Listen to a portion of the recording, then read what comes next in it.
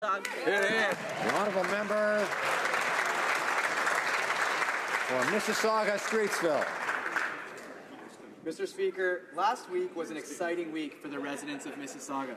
We welcomed the Prime Minister to our great city to discuss the needs of Mississauga and how the federal government can continue to be a strong partner, focusing on infrastructure, Canada 150, and the middle-class families that live in ridings like mine.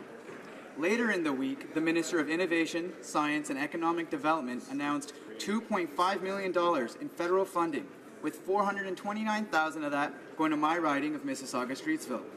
Our local Coldest Night of the Year walk, organized by the Dam, raised over $45,000 for the homeless.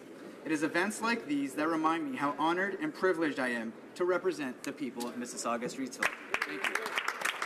The honourable member